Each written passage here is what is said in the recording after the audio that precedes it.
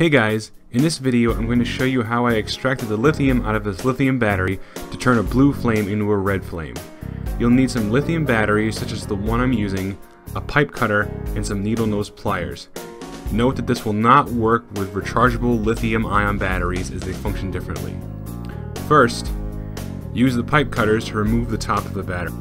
It took me a while to get the battery situated properly, but once you get it situated, you're going to slowly work the top off by spinning the cutting wheel and adding more pressure to it. Once I got it off, I used the pliers to work the metal casing off the battery. The battery casing is obviously not designed to be removed, so it took some struggling to get it off. It took me about 10 minutes to finally remove the casing, but once you get it off, you'll have a rolled up sheet of lithium, an insulator, and I think a sheet of manganese dioxide and or graphite. As you can see, I shorted out my lithium, and there's a good chance it'll happen if you try this. If you don't want your house to smell like rotten eggs, consider doing this outside. Also, lithium is highly reactive with water, so store it somewhere where it won't get wet. It also oxidizes quickly, so you should consider storing it in some kind of oil.